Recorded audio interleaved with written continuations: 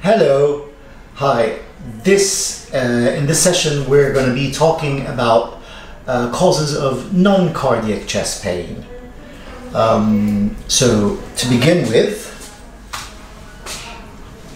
the objectives are we should identify the non-cardiac causes of chest pain, what could be causing them, how presentation classically would be, what we can find on examination, what investigations we should be trying to request, and how we can manage the patient initially. So, to start off, what's in the chest? You have the heart, you have the lungs, you have the cavities covering them, you have the esophagus coming down, passing through the chest, you have the great vessels. And with those, you also have what covers the chest. There are multiple reasons to have chest pain, some cardiac, some none, and today we said we're going to be talking about the non-cardiac causes. So, how do we take pain history? What do we ask? The easier mnemonic is Socrates. So, it's sight. Where is the pain? And then we talk about the onset. When did it start? How did it start? How can they describe the pain? And remember, sharp sometimes mean different things, so try to investigate if the patient says it's sharp. Ask the patient what they mean by the word sharp. There's also the radiation. Is the pain only in one place or does it go to other places? We move on to, are there any other symptoms happening with the pain?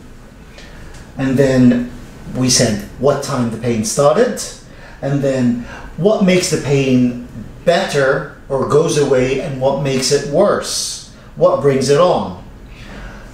And then how bad is the pain on a scale of 1 to 10, 1 being the very minimal pain, 10 being the worst pain ever.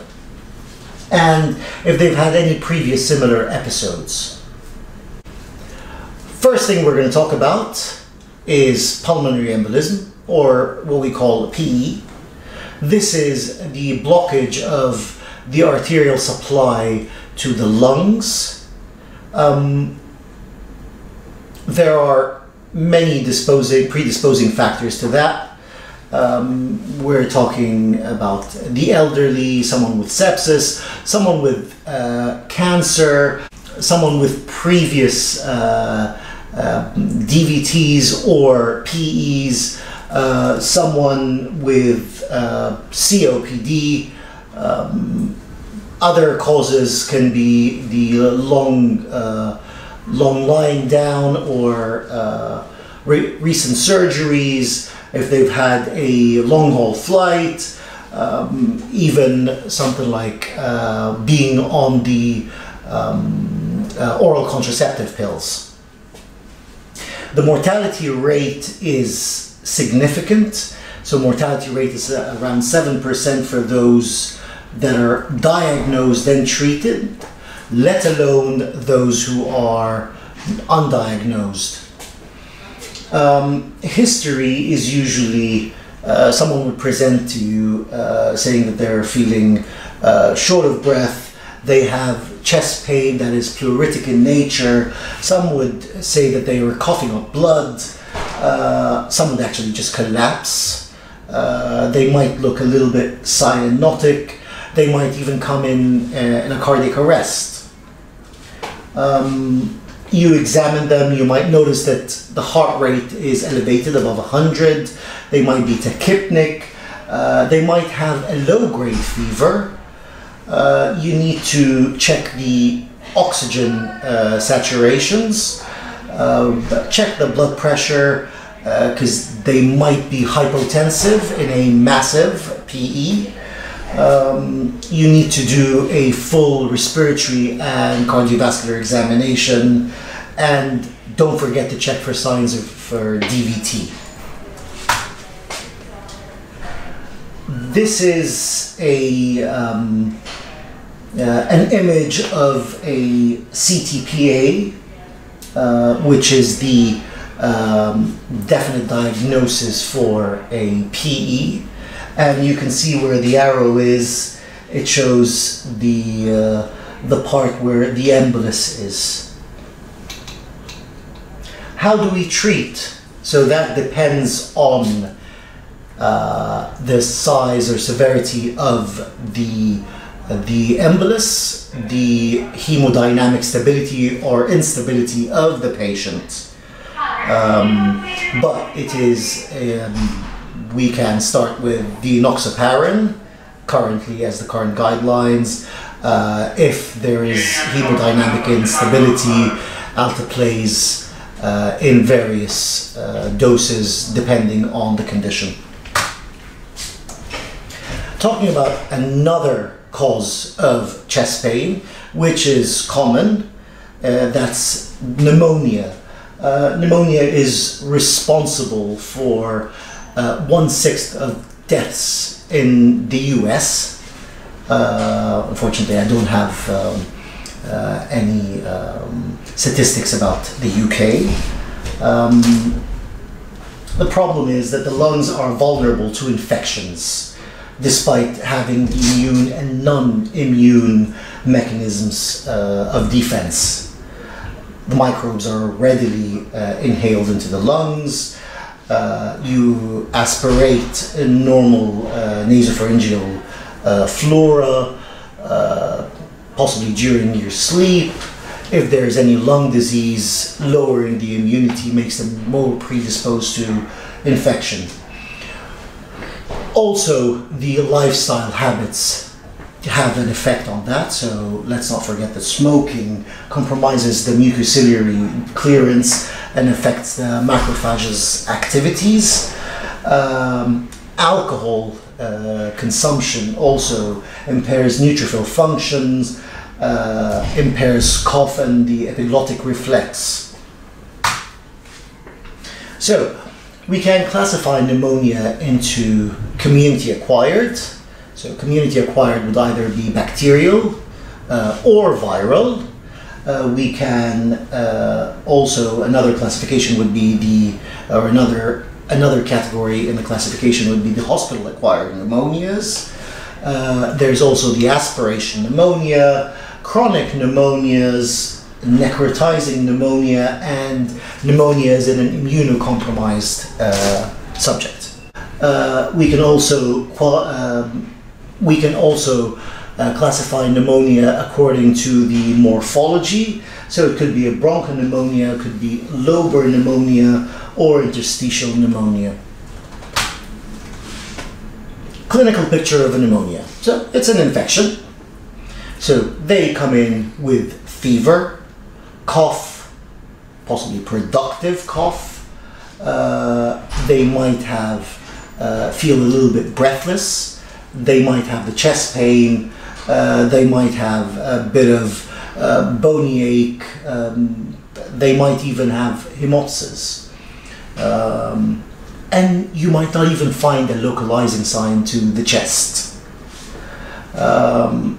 They might have respiratory distress that is out of proportion to the clinical findings or the radiological findings. And always be wary of the elderly. They can present in different ways, so you have to look for it. On examination, you do your full assessment. Make sure you check the respiratory rate, the oxygen saturation, the blood pressure, the pulse. You auscultate, look for any inspiratory crackles, and don't forget that it could be related to sepsis. And I think we'll talk about that on another talk. So for investigations, you need the basics. You need the full blood count, you need to use an ease. You can check the CRP. You can do blood cultures if it is indicated. You can also do sputum cultures. A chest x-ray is also important. You might need to do an arterial blood gas if the oxygen saturations are below what is expected. There could be plenty of other investigations to make sure you're not focusing only on pneumonia when something else is happening. And if you're suspecting sepsis, make sure you obtain a venous blood gas, at least, to check the lactate, and always think sepsis 6. So for treatment, think clinical picture, also think curve 65, made up of new onset confusion or worsening confusion, urea level above 7, a respiratory rate above 30, and blood pressure below systolic, below 90 systolic, and of course the age of 65. Our current guidelines, our trust guidelines, suggest that if the curve 65 is 0, consider discharge. If it's 1 to 2, consider admission. 3 to 4, you admit the patient. And this is the current advice for treatment. So if you're admitting the patient, unless the patient is allergic to penicillin, then you give coamoxiclav 1.2 grams IV, that's TDS, and azithromycin 500 milligrams orally once daily. There are also alternatives to the treatment. If you're considering discharge, the current guidelines suggest amoxicillin 1 gram orally 3 times a day for 5 days, or doxycycline 200 milligrams once daily for 5 days. Moving on to another cause of chest pain. This one is pneumothorax. So pneumothorax is the presence of air in the pleural sac. Can be classified as primary or secondary. Primary is usually in young, healthy, or apparently healthy adults. More men with no known pulmonary disease. Secondary is a result of thoracic or lung disorder. Could be emphysema, could be fractured ribs.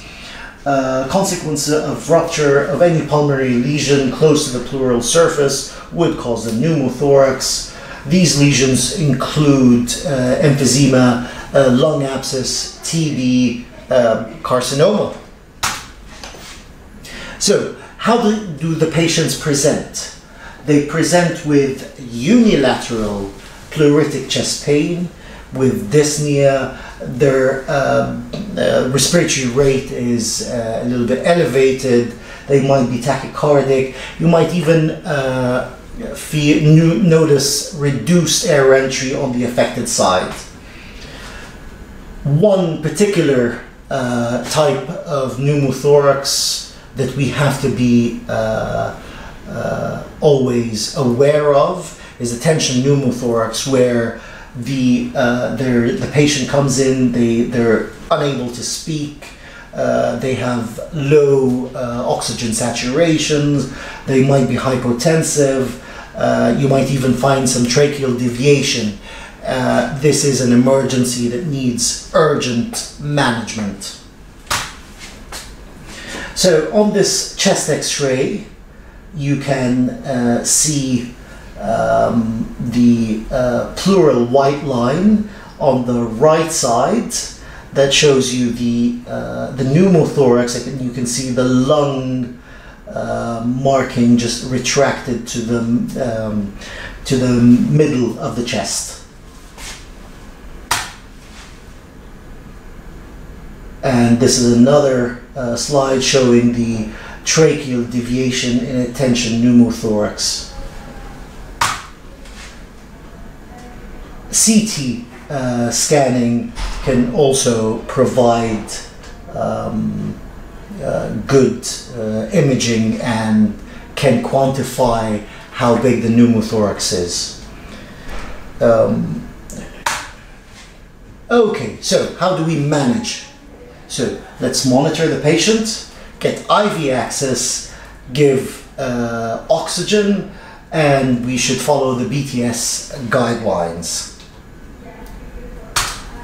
So I've kind of crammed the guidelines into one slide, so we'll go through that. First of all, it's talking about measurements. So we measure from the hilum. The size of the pneumothorax, you measure it from the hilum in centimeters. If it's bilateral and you see hemodynamic instability, proceed immediately to chest drains. That's if you have a confirmed pneumothorax on a chest x-ray. Now, apart from that, let's go back to the original classifications of primary and secondary pneumothorax. So if it's a primary pneumothorax and we've measured the pneumothorax at the hilum and it's less than 2 centimeters and the patient is not breathless, then you can observe for just a short amount of time, discharge the patient with advice and a follow-up. The follow-up will be discussed later.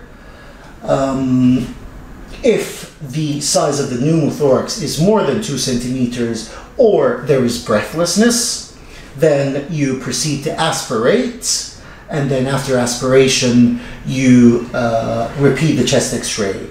On repeating the chest x-ray, if the size is still more than 2 centimeters or there is breathlessness, consider doing a chest drain and admit the patient. If it has resolved or become less than 2 centimeters and has the patient has improved and there's no longer any breathlessness, then you can consider discharge with advice and a follow-up plan. Now, in a secondary pneumothorax, that's where the patient is older than 50, is a smoker, or there is an underlying lung disease. If the size is more than 2 centimeters or there is breathlessness, move on to a chest drain and admit the patient. If the size is less than 2 centimeters but no breath and no breathlessness, admit the patient for high flow and observations. So secondary pneumothorax, you're admitting the patient. Primary, there is a chance you are discharging the patient with a follow-up, or you might attempt aspiration or inserting a chest drain. Now, let's make sure that we do not forget that we have to consent the patient. We have to explain the procedure, why we're doing the procedure, what the risks, the common and the serious risks with that. If we're discharging the patient, we have to advise the patient that they should avoid flying until at least 1 week after a confirmed resolution on a chest x-ray. They should avoid diving, and that's lifelong.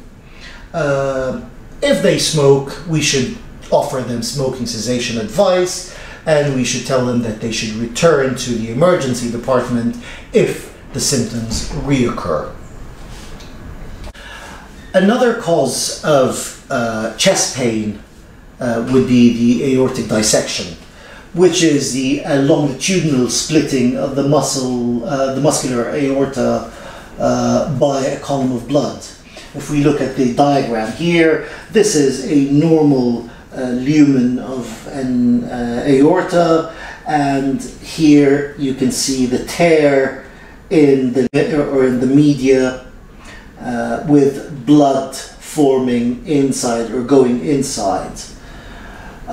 It can spread either proximally, so can cause cardiac compromise, or distally and involve other arteries, or it can rupture. Risk factors for aortic dissection would be hypertension, or someone with a connective tissue disorder such as Marfan's or Ehlers-Danlos, someone who's had a cardiac surgery recently, an angiography or an angioplasty. It's even, although rare, it was found to happen in pregnancy in the 3rd trimester and afterwards. This is just a diagram to show you the aorta. Notice from the origin you have the brachiocephalic artery, and then you have the left common carotid and the left subclavian, and then it goes into the descending aorta. And this helps us later on with the classification. There are a couple of classifications around. So Stanford classification is based on the involvement of the part of the aorta, the ascending aorta. So if it is the proximal aorta, this is called Stanford A. If it's after the left subclavian, then it's a Stanford B. And this helps with management. Okay, how would they present? Again, it's pain. Pain is sudden onset, it's excruciating. It's tearing or stabbing. Usually starts anterior of the chest wall and then radiates to the back between the scapulae, moving downwards depending on the extension of the dissection. Some patients, about 10%, would present with syncope, can come up as a different type of presentation. Some patients present as a myocardial infarction, depending on the extension of the dissection. They can come up in various presentations, including some neurologic deficits. On examination, you'll find that the patient is distressed.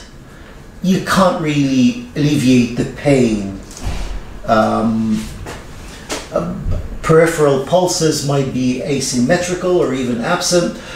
The patient might be hypotensive or hypertensive. You might find some neurological signs if the spinal or carotid arteries are involved.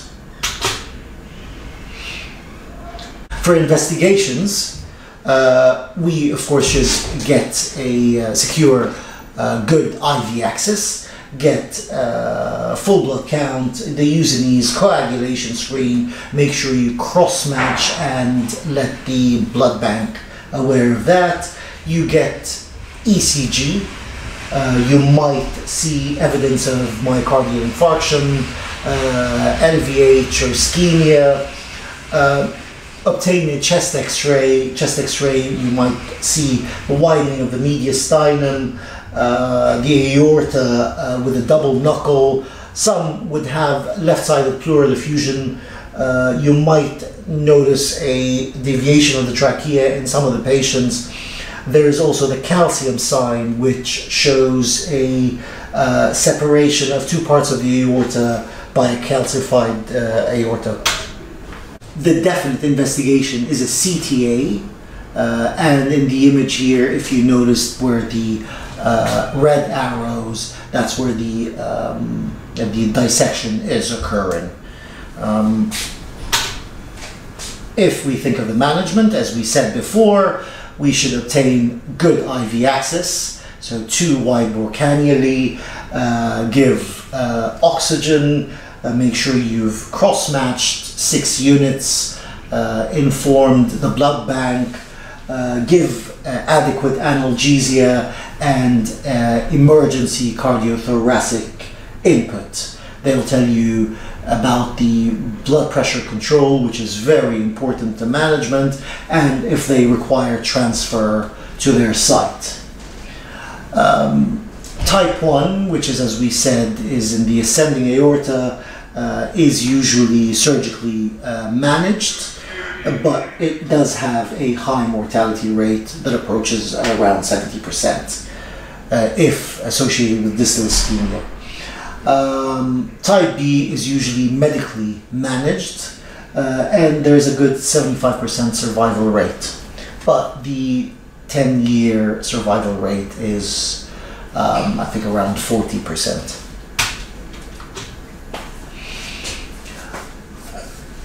We don't get to see this that often, but we should always keep that in mind. Ruptured esophagus is also one of the causes of chest pain.